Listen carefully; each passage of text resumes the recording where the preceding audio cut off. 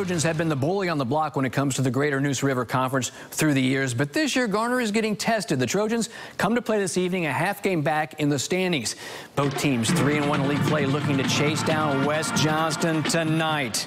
It's 35-7 Garner at the half against Knightdale. First drive of the second half, quick hand up to Anthony Stevenson, and the Trojans extend the lead to 42-7. Knightdale just can't get it together tonight. Andre Willis escapes the blitz. The Knightdale receiver just could not hold on to the ball. It was one of those nights for Knightdale. Later, Willis can't get away. This time, Jalen Dean with a sack. Garner goes on for the 45-7 win.